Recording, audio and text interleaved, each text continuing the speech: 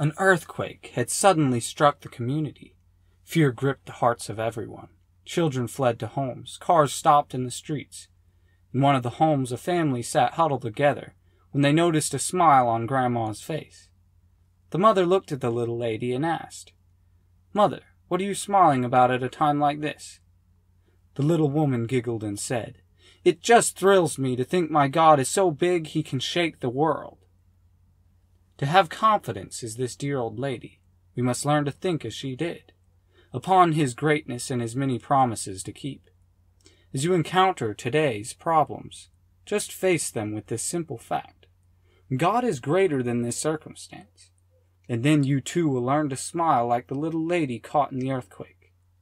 Father, in Jesus' name, help us today to exercise this faith that will cause us to trust in the truth of your word and your power. Amen.